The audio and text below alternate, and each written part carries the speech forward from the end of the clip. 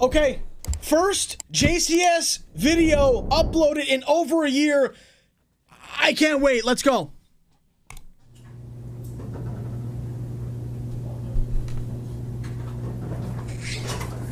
All right. Did you say you did want water, didn't you? Oh, it's okay. Yeah, grab me some water real quick. I need to get some stuff together here. That's my card. I know I introduced myself to you at your house, but my name is Lisa Reeves, okay? And I am a detective here at the Charlottesville Police Department. Okay.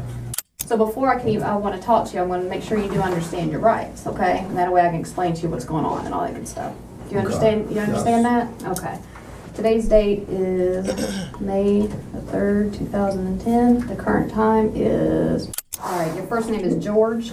Listen, this is, you know, off topic of the video, but I hope JCS does address not uploading. I just need some kind of clarity on this. This dude should be uploading videos daily, if not weekly. Weekly, if not daily. That's all I'm saying. That's how great they are. All right, let's go. Yes. G-E-O-R.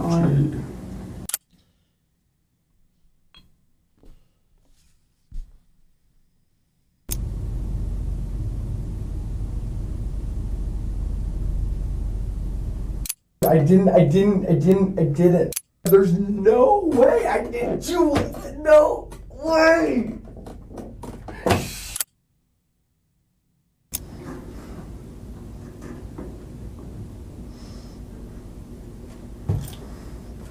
Why did you guys come in and say you were searching for an assault?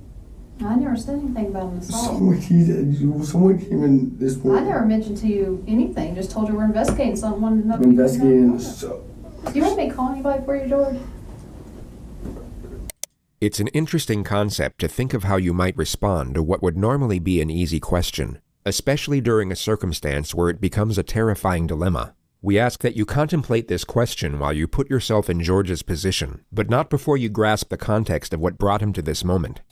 It begins with 22-year-old sports scholar Yeardley Love, a star lacrosse player at the University of Virginia. She is captured in this photograph playing in the second-to-last game of the season, clearly aware of the obstacles that lie in front of her, yet continuing to move forward, which is the circumstantial detail that turned this picture into a symbol for the globally recognized organization that would be founded in her memory. This would be the last photograph taken that day, capturing Yeardley's last embrace with her head coach Julie Myers. Both were unaware this exact moment would soon be— Hold on, chat. What's going on? What's going on here, bruh?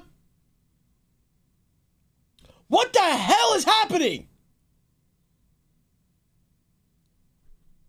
No, I need an explanation of this.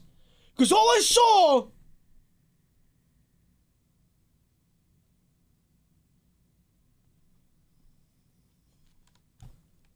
Like, I get it, dude. Like, we've all been there. We've been horny. I get it. Okay? I get it. But holy shit! Some of you are so horny, I don't know how you function. I don't know how you just walk around. Like, what happens if you see an attractive person? What do you do, dude? Dude, and I don't even mean to say this in a mean way, but statistically, I'm pretty sure 9% of you are getting erections. Like, public erections. Just based off of the chat alone, what I'm witnessing. Alright, let's just be respectful, bro. Alright? We don't even know what happened yet. Be on the national front pages. On May 3rd, 2010, at roughly 2:15 a.m., Yeardley's roommate returned from a night out to their off-campus apartment. Upon entering, she saw that Yeardley's bedroom had been broken into, at which point she rushed inside to find her unresponsive on the mattress. She had blood coming out of her nose and severe bruising across the right side of her face. But the most alarming thing was that she wasn't waking up. Her friend called 911, who instantly guided her through the steps of CPR, which was then taken over by paramedics who arrived on the scene 4 minutes later. But their attempts at revival were unsuccessful, and Yeardley was pronounced dead at exactly 2:47 a.m. At 2:53 that same morning, criminal investigator Lisa Reeves woke up to a phone call from the sheriff's office. By 2:59, she had arrived at Yeardley's apartment leading the investigation, and by 3:50, confirmed that she had her first person of interest, which was 22-year-old George Yeardley V, Yeardley's ex-boyfriend, and the next several hours were spent gathering information before she knocked at his front door. She found out that George was a fifth-generation heir to a very wealthy American family, whose roots lay in lumber dating back to the 1900s. He was educated at Landon Prep, a prestigious all-boys private school in Bethesda, Maryland, with annual tuition fees of up to $50,000. George was the star player of the lacrosse team and became an All-American athlete. This led to a full scholarship at the University of Virginia, where he remained a key player in the starting lineup, and where he would also meet, then spark a romance with fellow lacrosse player Yeardley Love. They dated for almost 2 years. Yeardley and Love's relationship was an on-again, off-again one, where they cheated on each other throughout and that tempers flared both ways. What was going on with these two young people? What may have led someone to do what happened? These are just a completely unbelievable set of facts. Everybody watched the relationship. People were really troubled by it. They were scared for her. Nobody knew what to do. Yeardley ended the relationship in 2010, just 2 weeks before graduation. 9 days later, she was found dead in her bedroom, and that same morning, George Yeardley would hear a knock at his front door. He opened to Detective Lisa Reeves, who was dressed in civilian clothing. She introduced herself as a police officer, but mentioned nothing of the crime. She simply stated that she was conducting an investigation that could benefit from his presence at the sheriff's office. George's response was to lethargically put on his flip-flops, then walk over to the passenger side door of her unmarked police car and let himself in. Somewhat bewildered, Lisa got in and drove them to the police station a few minutes away without talking. It was around then when she noticed bruising on his knuckles and cuts on his forearm, at which point George was no longer a person of interest. He was the prime suspect. Yeah. Dude, listen. We've talked about this in all the JCS videos we've seen, right? You never talk to police. Just ever. Whether you're guilty or not guilty, you do not talk to police. You don't talk to them, bro. You never have to talk to them. You don't have to say one sentence. I don't. Every time I say this out loud, I sound like I feel like I sound guilty of something. I'm really not. I'm just telling you what you should do. Like, you really shouldn't do this. You really shouldn't do it. You should get a lawyer, and that's it. This should never happen to anybody, bro. Because look what happens. You'll wind up in a JCS video, dude.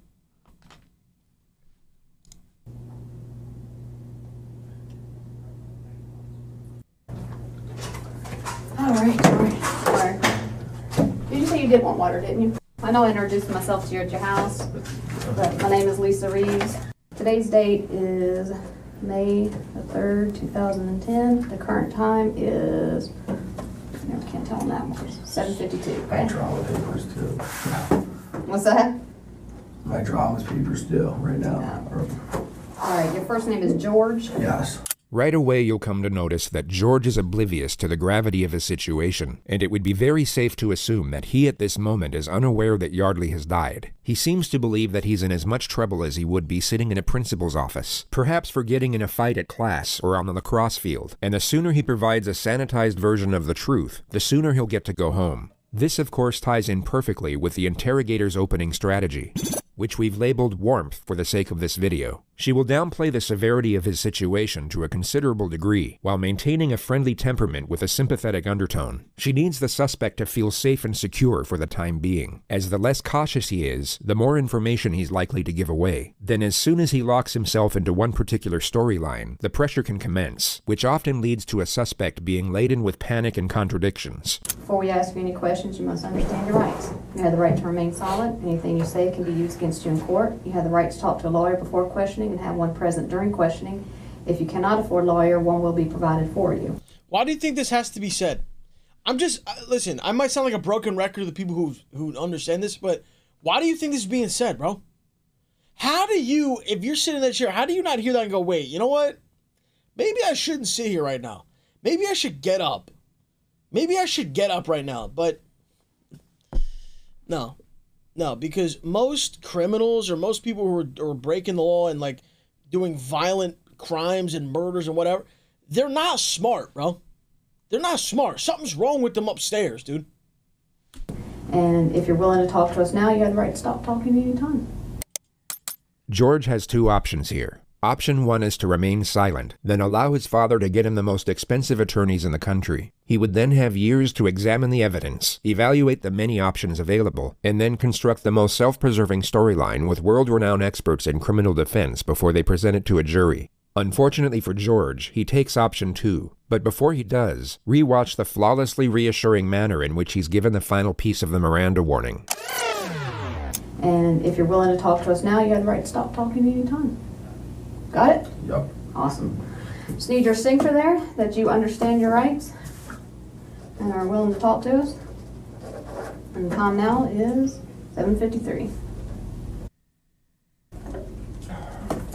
Is this the morning or night? I think I missed that part. Is it? Someone in the chat, let me know. All right. Let's kind of start. I'm going to kind of ask you some questions, and like I said, we'll explain things a little bit later. Tell me about your day yesterday. Played golf with our parents. It was a father-son. Good event. I went to dinner with my dad and my two buddies, and then went home, went to the bar for like a little while. Then I went over to talk to Yeardley. And Who's Yeardley? Yeardley is my former girlfriend. Okay.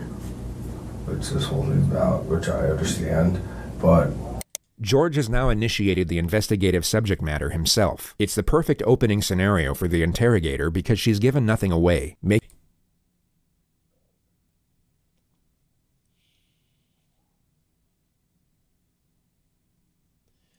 This is just so guilty. Like, it's just so... you can't, like... Oh my God, bro. Just so guilty. It's not even... Don't even 4-0. Dude, this is sweet, bro. It's done. It's already over.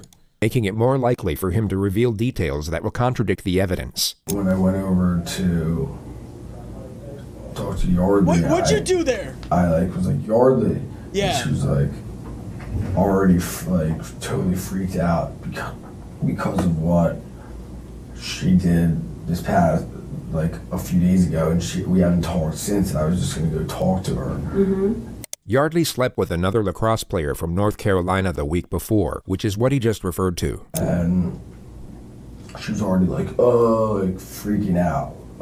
You can't come in, you can't come in. And I was like, I'm just trying to talk to you. The investigation team obviously had no... Is this dude, still drunk? Do you hear how he's, fucking, stuttering and fucking slurring his words? The fuck, dude? ...way of knowing this, and George has now confessed to the crime of second-degree... CTE, maybe? Dude, no. Lacrosse is not a real sport. You can't get CTE from lacrosse. It's not a real sport. But I get what you're trying to say. Trespass. More importantly, however, he's just confessed to initiating the supposed confrontation. He now can't say that he was somehow tricked or misled into that situation. He knowingly stepped into it, and the critical fact he can actually recognize and remember this will be used against him repeatedly in the future. And, she, started being, getting, all, really, defensive. She was already, on the defensive edge. And, I was like, listen, I'm not here to, I'm just here to talk to you. And she, got all, sat up. Her bed's against the wall. If it was in this corner, she was, up against the wall. And I was we were sitting there talking. And, she started being, getting, all, aggressive after this. And so I was like, all right, chill out, and shook her a little bit. So just to recount what George said over the last 47 seconds, Yeardley was defensive. While being in a defensive state, she backed up against the wall. She then became aggressive. George's response to this supposed aggression was to initiate physical contact. And she started being freaking out, and I was like, listen, I'm not here to do anything. I'm here to talk to you about everything that's ensued in the past week, and she was like, and like sort of like being like, no, like hitting her head, like stop, like she was in the corner, I was sitting on the bed, I was like, stop, like I was like, Yeardley, like what the hell, like we were just gonna talk. So let's go back half a minute and Yeah, let's see what seems realistic here. Let's see. Let's look at the. Let's see. You tried to. She said, "Don't come in." You got in.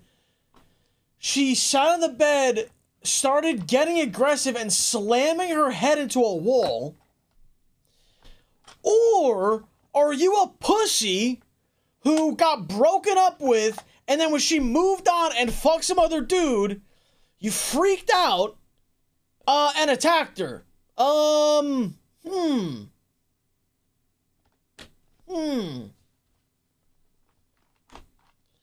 Yeah, dude, nah, she beat the shit out of herself, against the wall, bro.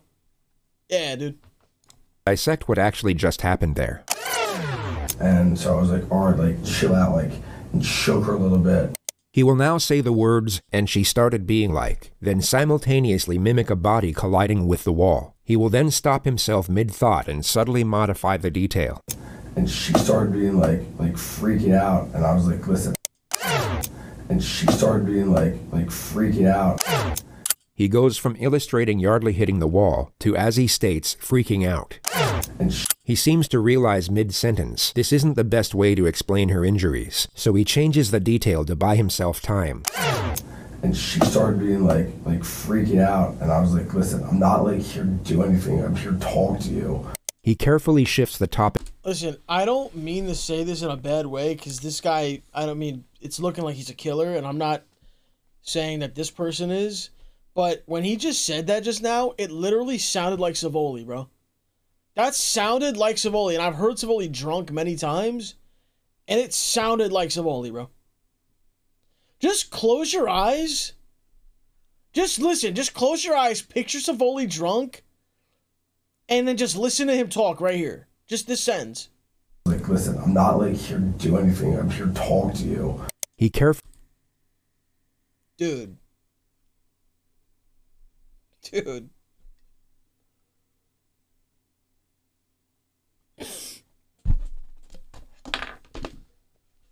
Holy shit. Fully shifts the topic from Yeardley to himself, and keeps it there for 8 seconds before attempting to re-explain what occurred in a more self-preserving manner. And she was like, and like, sort of like... Oh, dude, look at this. See, now we got positive comments. I love watching you react. Hold on, it's longer. I love watching you react because we get a sped point of view.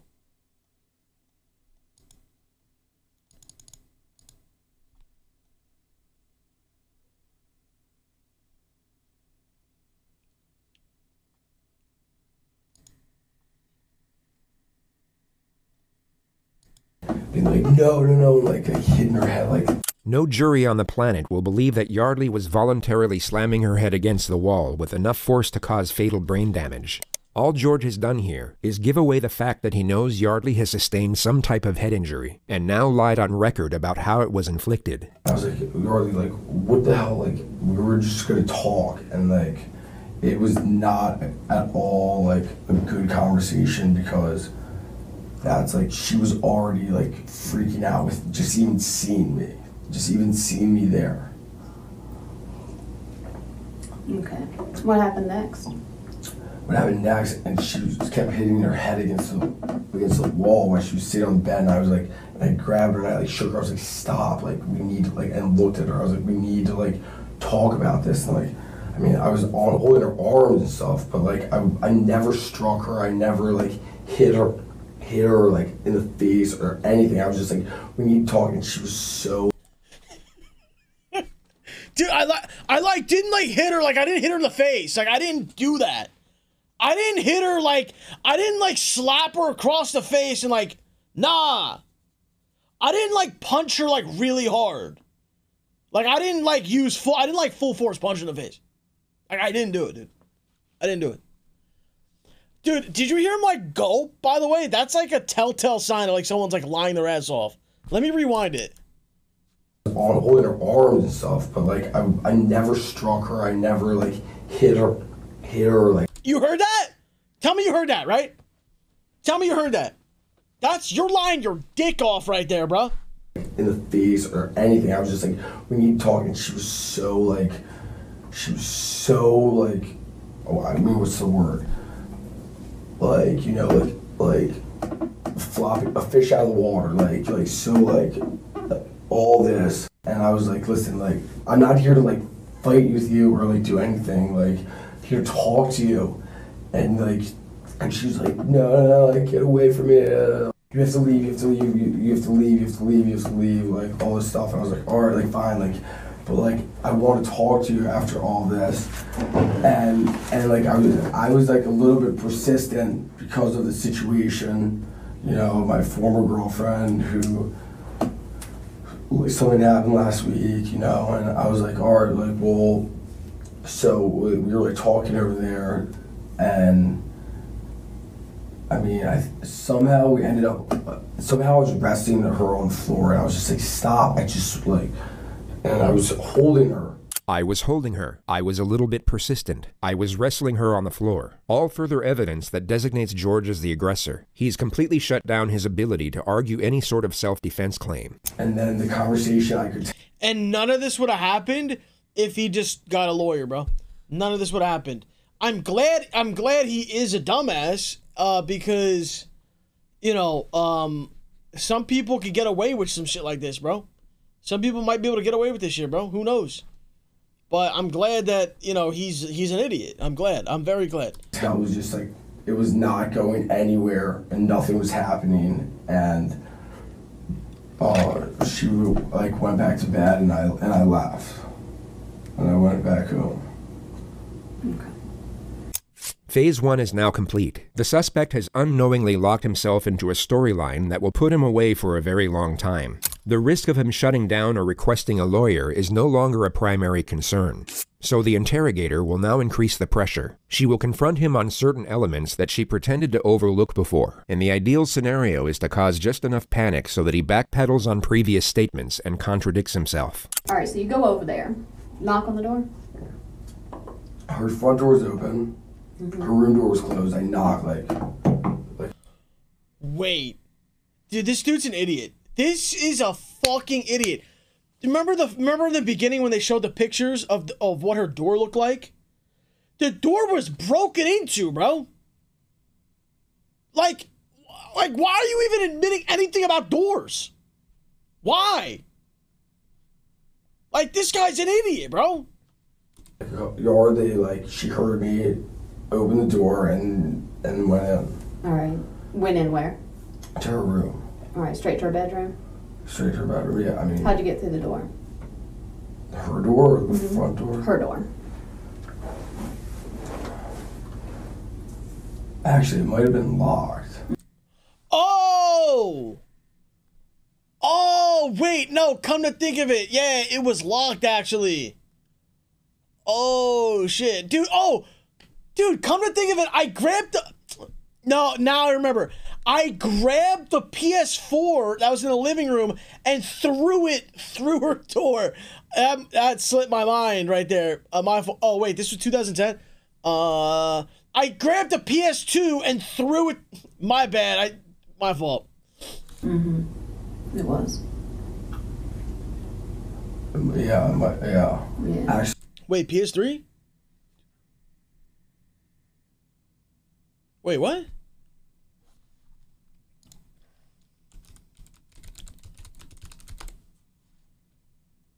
PS3 release date. Oh, I'm bugging. Oh, my fault, chat. My fault. Yeah, just be honest with me. Yeah, no, yeah, it was locked, yeah. Because I think I put a hole.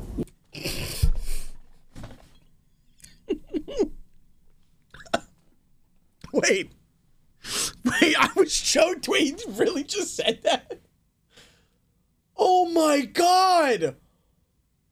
Oh my god, dude, this is so bad. This is so bad. It's the worst one I've seen. Just be honest with me. Yeah, no, yeah, it was locked, yeah. Because I think I put a hole Yeah. You punched a hole through the door? Pretty sure, actually, now. Yeah, that I used to have that, yeah. All right. Why'd you do that? Well, I guess, yeah, once I was in her room, she was like very like, you know, like, or like, not like, I don't want to talk to you, like all this stuff. And she was very like, you know, very on edge, like, I don't want to talk, like, I don't want to talk, like, you know. Okay. I was like, listen, like, what you pulled last week was outrageous. Like, I just want to talk to you. Why'd you punch the door then? A very unusual time to interrupt a suspect in such a contentious manner. He was giving away self-incriminating information that could be used to establish a motive. He was doing exactly what the lead investigator wanted. But Detective Ed has now stopped him in his tracks. It's a reckless maneuver at this point in the interrogation, which Detective Reeves is no doubt conveying at this moment through nonverbal communication. She now has to let the suspect respond as to not undermine their position. Because I want to talk to her. Detective Reeves will now bring his guard back down through a reassuring tone and gently guide his train of thought back to his grievances with the victim. She pulls this off in 3 questions. All right, well, continue on. That's fine. Continue on. So you're talking to her and she doesn't want to talk to you? Not really. I mean, we talked though. Like, there was parts where we were talking, and then like. Do you know what you're talking about? I mean, about so many different things. Okay. Like what? Like what she did last week. Mm-hmm. Like, went to like Carolina. She went to Carolina and hooked up with someone Sunday when we were still trying to figure out things. And I was over there like to talk, like, I was like, this is outrageous. Because I was trying to make everything better, and then like, you know. Guys, I'm gonna put it like this, all right? And it might be hard to think like this when you're younger, because I know I didn't think like this. But when you get older, though, you do realize some things. And, like, if a girl is gonna, like, do something like that, or, like, cheat on you, or, like, anything where it's, like, you look at her the wrong way now, or whatever, it's, like, in a fucked up way, it's actually a good thing, bro. Because you know, like, oh, nah, it's not meant to be, bro. I don't want to be with this girl, bro. And it almost like you wouldn't even want to chase that girl anymore. You wouldn't even want to chase her anymore, bro. Because why would you want to chase someone who doesn't want you?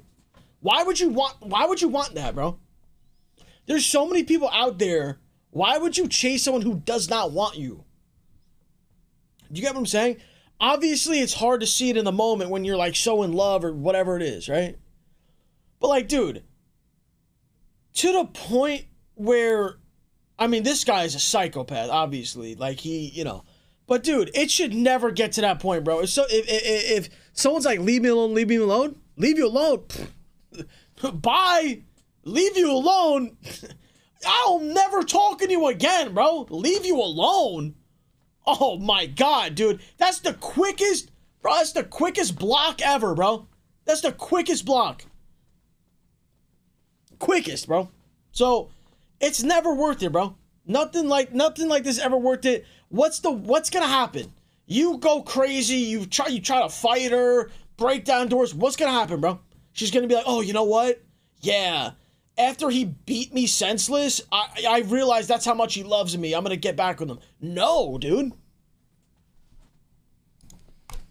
She was very defensive because she knew, like, how upset I was because I've told her, like, through emails, like, how... Wait, through emails? That's how you know he got blocked. That's how you know he got blocked on a phone, because he has to send emails, bro. That's how you know, dude. How upset I was, like, about what she did.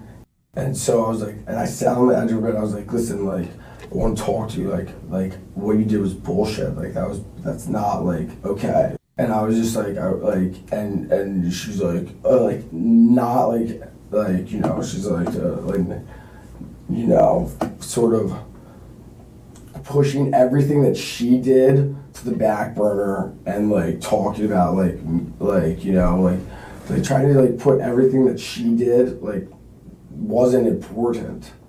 it kept going to the point where she, like, I was like, listen, like, we have to figure, like, out what's going on.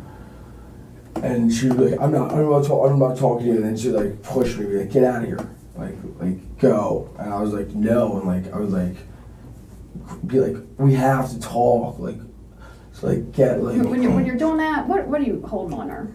On her arms. On her arms, like maybe up here? And, like, shoulders, yeah. Shoulders. Like, come on, like, you know. Listen, dude, there's another thing. Just never put your hands on a girl, bro. That's it. Just never put your hands on a girl. Just don't do it. There's no point. There's no reason. There's no reason. Unless she punches you in the face, then, bro, now we're in a fight. So, punch me in the face, squaring up. And,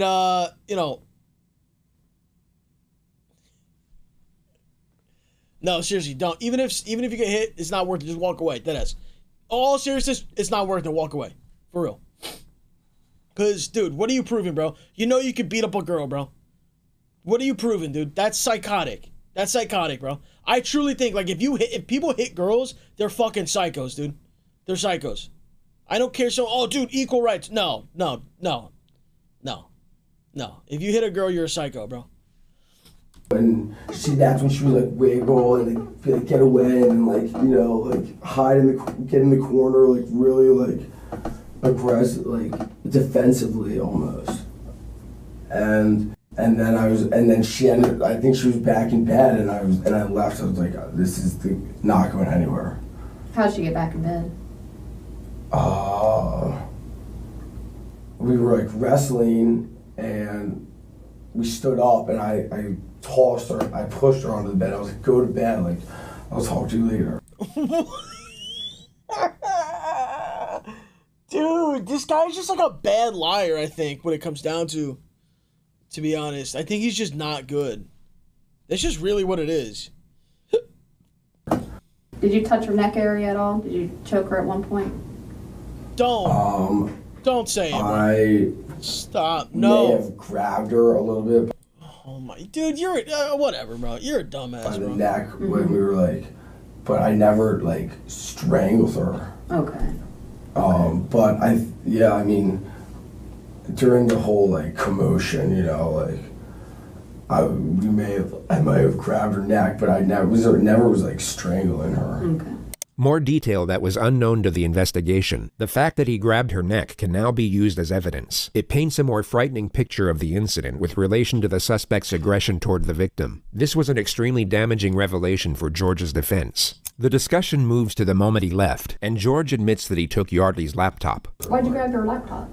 Because I was so pissed that she wouldn't talk to me. I was like, I don't know. I like took it almost as like collateral, I guess. I don't know.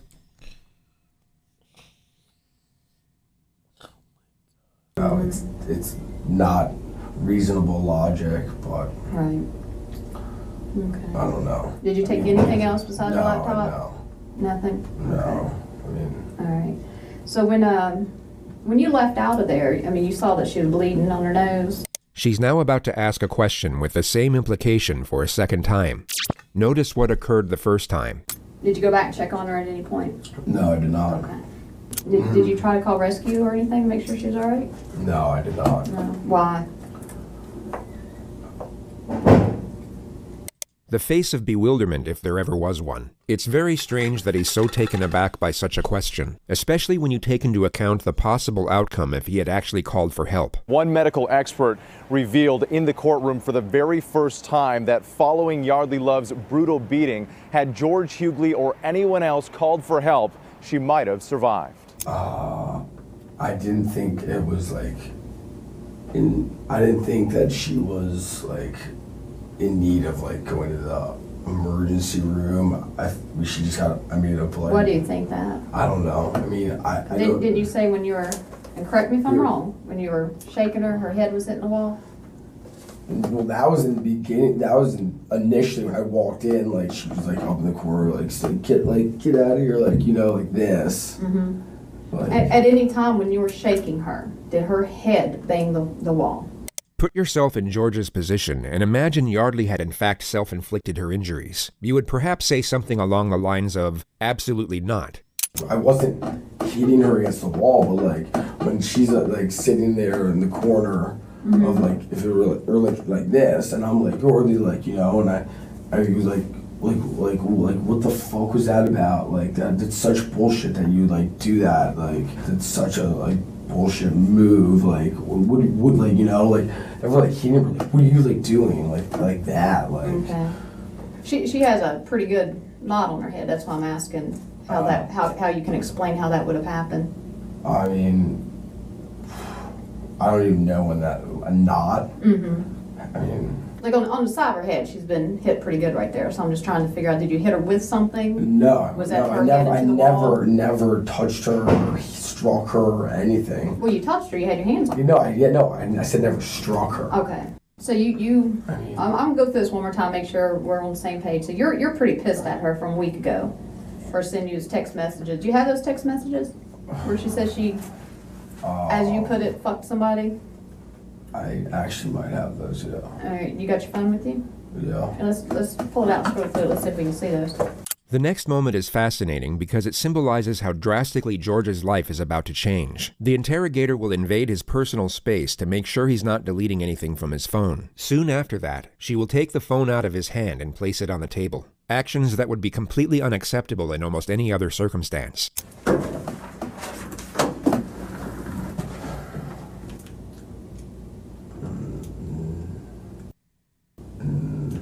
We didn't say them. They were like, I guess what you call like an ongoing conversation, an ongoing like instant message, and it's gone. Okay. I'll use that one. They don't leave that right in front of her. All right. Let's talk about how you entered. Yeah. Yeah, I mean, this is why this is like genius by the cops in this scenario, because he doesn't know that she's dead. And they're using that to their advantage to literally just fuck him. Like, that's really what's going on here. Like, he's literally... This is like... Just... This is like the worst... I don't know, bro. This is like the worst way to go. I don't know. This is like... He never even had like any type of argument at all. What the fuck is this? We know, dude, move on. How do I talk for literally 10 seconds and you already... Like, bro, what kind of ADHD shit is that, bro? Dead ass answer that. How can I can't even talk for 10 seconds? Holy fuck, dude. And dude, if you're watching this on YouTube right now and you're tapping the fucking 5-10 second thing, fuck you. Fuck you. I'm gonna stay like this for like mad seconds in case they're trying to skip this.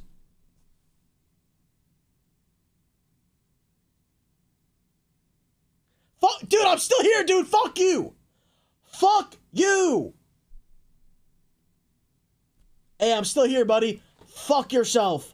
Fuck yourself.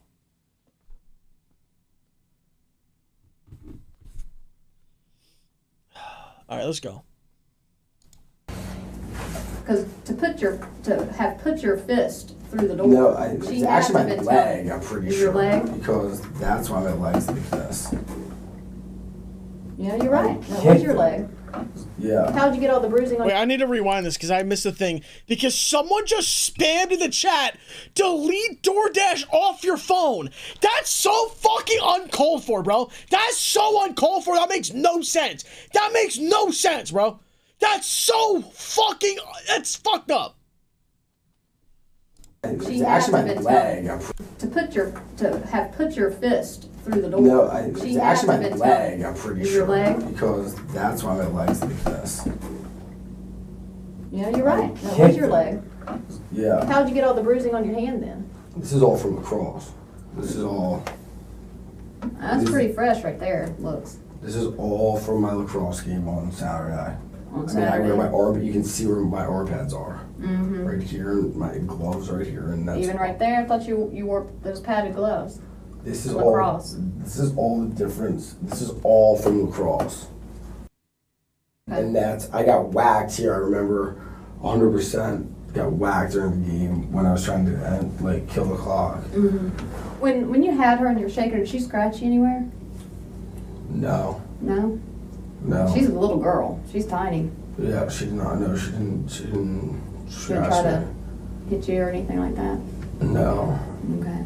So you kick in the door.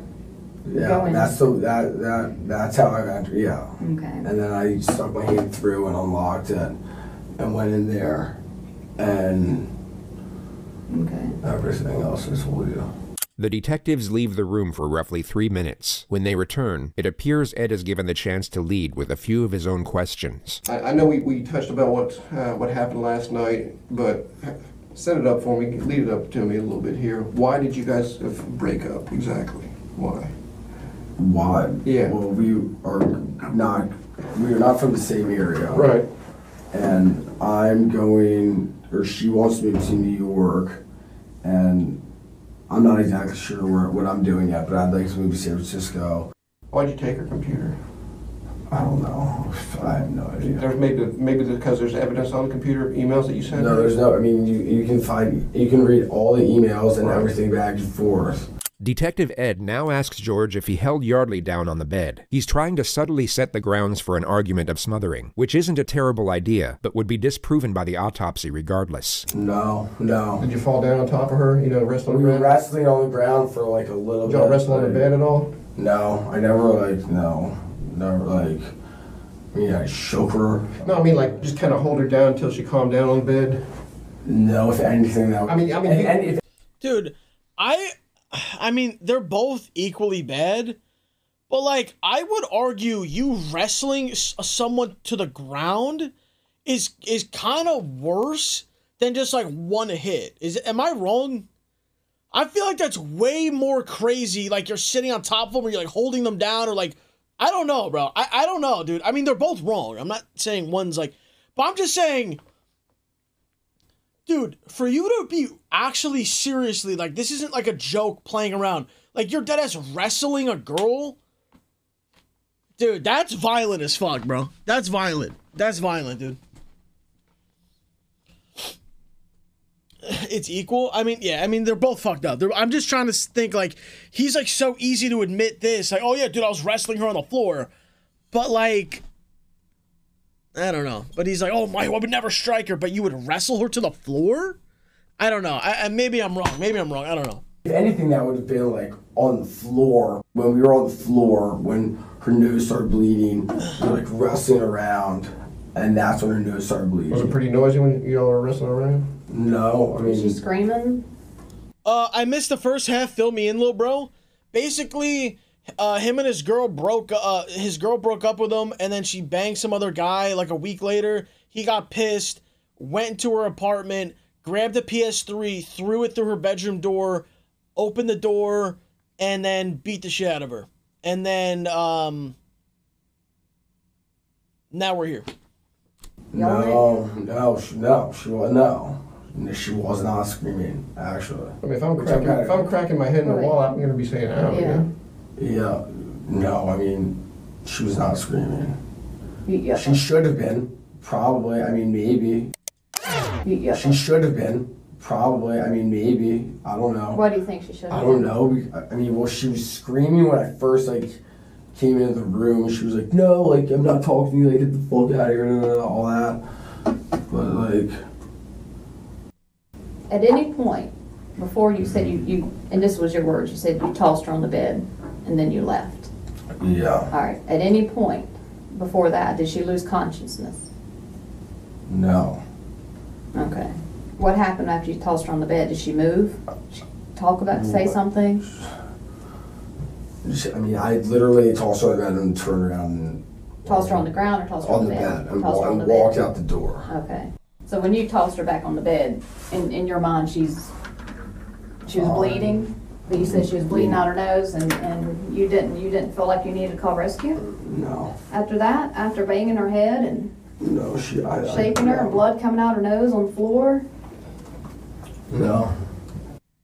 There's nothing about you missed anything that no one asking right now? There's nothing about going to get anything or going, you know. I don't know why I took the computer. George rambles about why there was no reason for taking the laptop for another 20 seconds, during which time Detective Reeves decides that enough information has been attained. Phase 2 is now complete, and the fate of Yeardley is about to be revealed. These moments in interrogations are considered important for the purpose of gauging a suspect's response. It's believed that a sharp and sudden revelation can make it difficult to fabricate emotion. So in theory, this will cause a suspect to provide either a genuine response or a relatively obvious disingenuous response, which often comes in the pretense of shock or remorse. I mean, I guess that's where my logic was at, but which is... Well, I have to tell you something. I think I know why you took the computer. In the midst of what would have been a flawlessly executed moment, Detective Ed jumps... This dude, Ed, keeps fucking selling the whole thing, bro. The whole thing, dude. Ed, shut the fuck up! Oh my god, dude. She was about to... Oh my god. Oh. Fuck. Well, I have to tell you something. I think I know why you took the computer. In the midst of what would have been a flawlessly executed moment, Detective Ed jumps back into the laptop mystery. The suspect has essentially confessed to murder. This really wasn't the time for regurgitated conjecture over a petty theft misdemeanor, which Ed was clearly being advised of once again through nonverbal communication. Why do you think? You all right? Go ahead. No? She's dead. You killed her, George. You killed her. She's dead? I think you knew that already. No, I did not. In our opinion, George is being truthful here, and we believe the interrogator feels the same way in this moment. Oh my god. She's dead? How the fuck is she dead? Because you killed her, George. How the fuck is she dead? Because you killed her.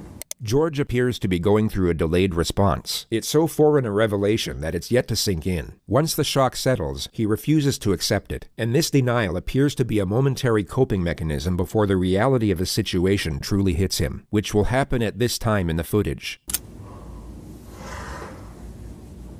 Oh my god. She's dead? Yes. She's dead? Yes. She's dead. She's dead. How? How? I already told you how. You already told us how as well. How? You beat the fuck out of her, you fucking psycho? The fuck is wrong with you? How is she dead? You just told us. Oh my god.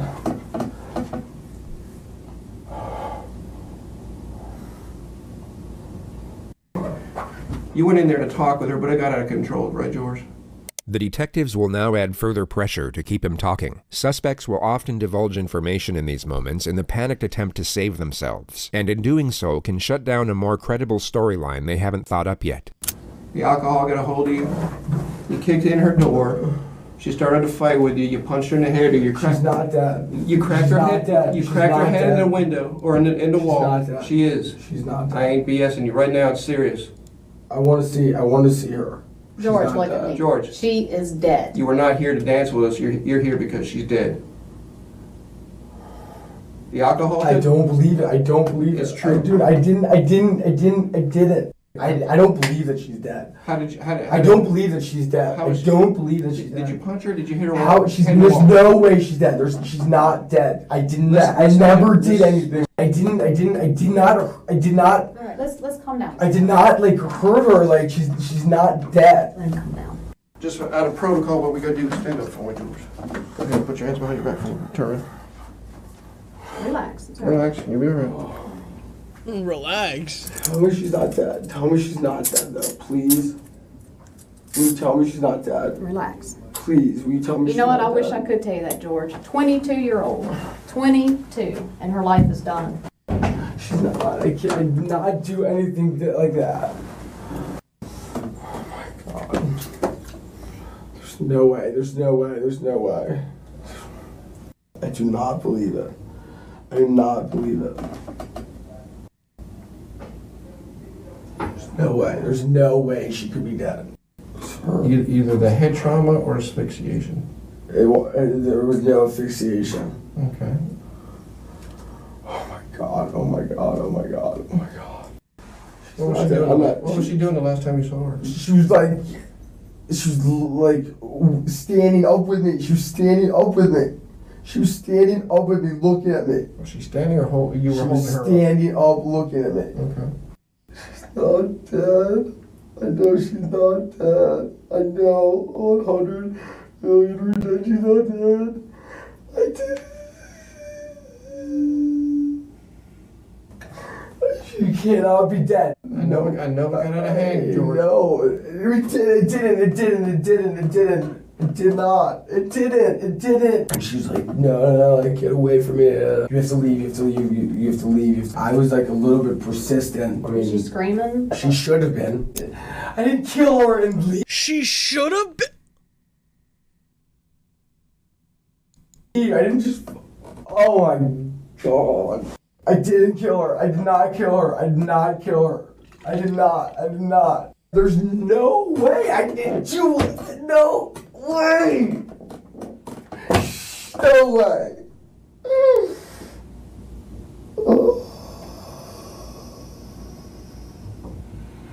I want a lawyer. I don't believe this. I don't believe this. What? No, there's no way. There's no way. There's no fucking way. So, should I talk to someone? Who do you want to talk to? Anyone. A lawyer. One will get appointed to you. Okay, what do I do now? Go to jail? Yeah. All right, George. Right now, I know you no longer want to talk to us. That's fine. Just let you know something. We're working on a search warrant right now, and what it is we're going to have to collect some stuff from you, like what's called a buccal swab. Okay.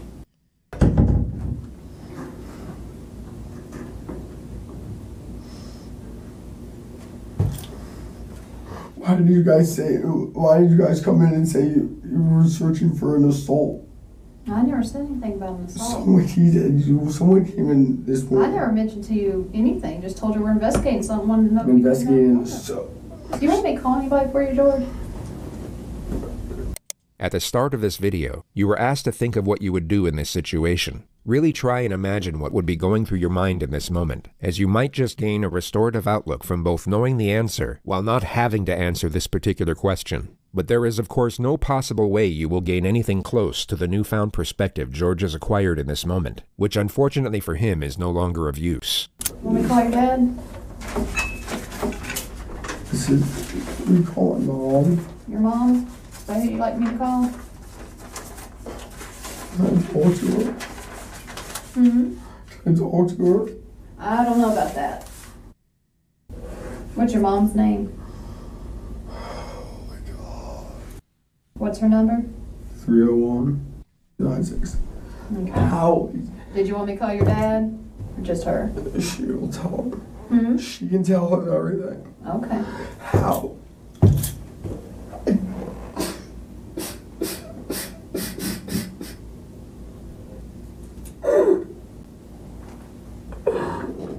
I don't believe it. There's no way she could be dead. There's no way. Calm down. There's no way. There's no way. There's no.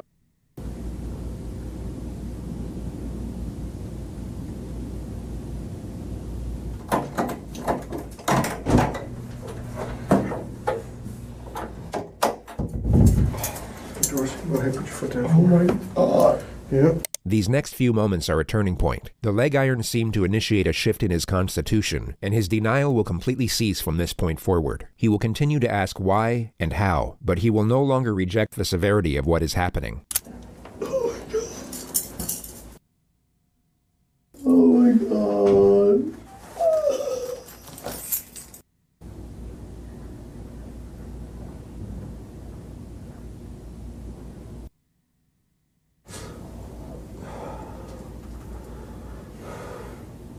Huh. Heck of a day, bud. Fellas, how are you this morning?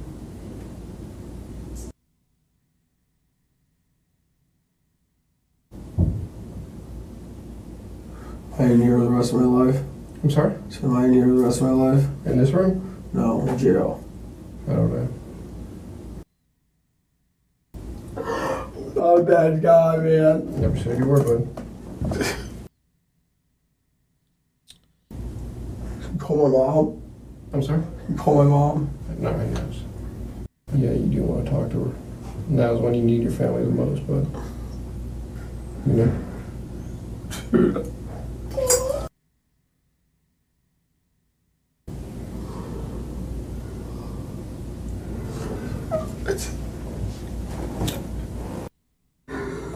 Didn't even.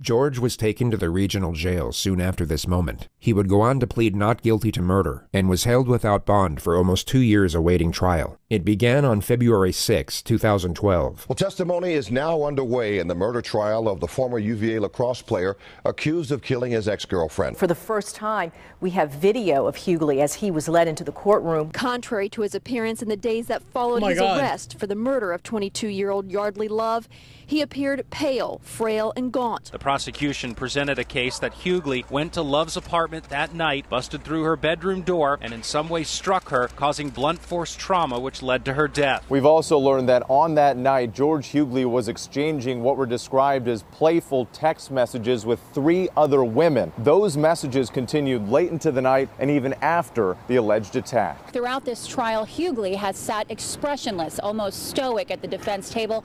All of that changed today. As this police interview was airing, Yeardley began crying, was often pinching the bridge of his nose with his hands and looking down as he listened to the sound of his own hysterical voice. I did not kill her. I did not kill her. I did not. In court Tuesday, Yeardley's defense faced an uphill climb. The most riveting testimony came from former UNC lacrosse player Michael Burns, who testified that one time while visiting UVA, he heard some yelling for help from Yeardley's apartment. When he opened the door, he said he found Yeardley with his arm wrapped around Love's neck, choking her. Yeardley then let her go, and she ran out of the room crying. A variety of medical experts took the stand this Wednesday, and they all seemed to agree that Love's death was the result of blunt force trauma to the head. This was followed by highly distressing witness testimony from Yeardley's neighbors. The noise was so loud, this was such a violent death that they heard it downstairs, 2 separate witnesses, and it sounded like a stereo crashing to the ground. And it certainly didn't help that the jury... What did the email say? X's email reads, "I should have killed you."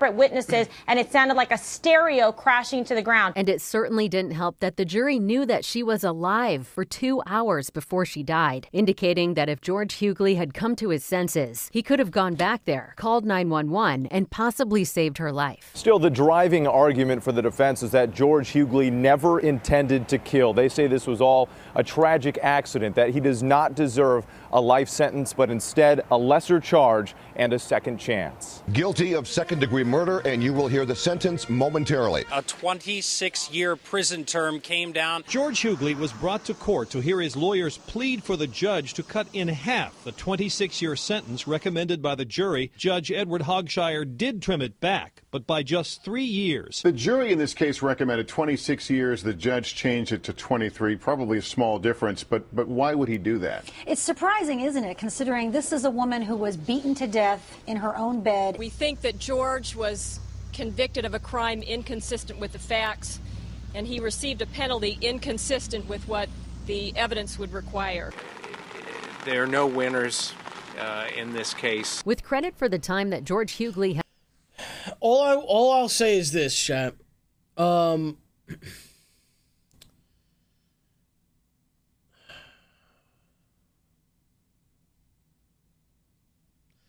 As fucked up as this person is, do I believe that he went there that night trying to kill her? Based on his reaction when he found out, I don't think so. That doesn't mean, though, like, you killed her.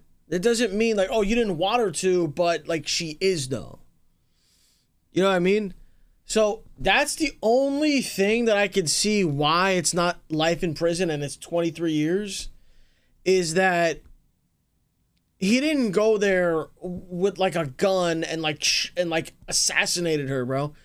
it probably he was drunk too and shit. You know, there's no excuse to ever put your hands on a woman ever. But I'm just saying that's like probably the rationale that the judge and the jury, you know, had. That's it. There are no winners in this case. With credit for the time that George Hughley has already served in jail, and if he gets time off for good behavior, he could be out in 18 years. And the family for Yeardley Love has put out this statement saying, "We find no joy in other sorrow. We are relieved to put this chapter behind us." As for George, he was incarcerated at the maximum security Augusta Correctional Center for 10 years, and has since been transferred to a prison work camp in Richmond, where he's expected to serve out the rest of his sentence. The present consensus in the media is that George had no intention of killing Yeardley, but that his 23-year sentence is still appropriate, if not lenient, and that him being drunk to any degree at the time of the murder is not an excuse, nor does it lessen the culpability of his actions to any extent. He'll be released at the age of 45, meaning he will have the second chance at life Yeardley was never afforded. You can decide for yourself whether he deserves it or not.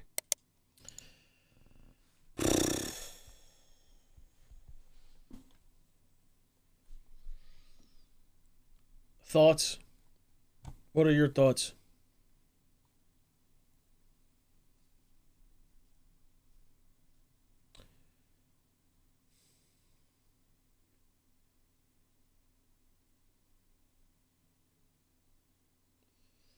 I think it's like the prosecutor's lawyer said, is just there's no winner here. There's nothing's good here. Everything is just bad here.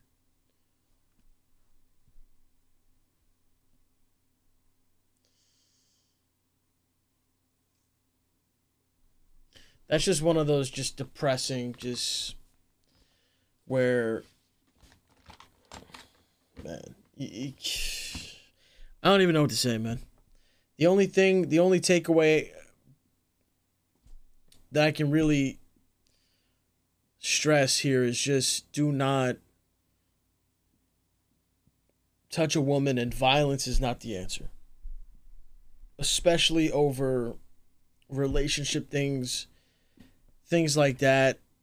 Like I said in the beginning, if someone wants to be with someone else, bro, let them, bro. Let them, dude.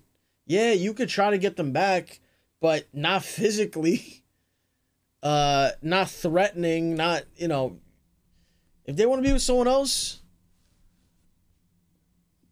bye. Goodbye. There's just too many people out there, bro, that this is not worth it. This is not worth it, bro. So, yeah, that's all I can say to that.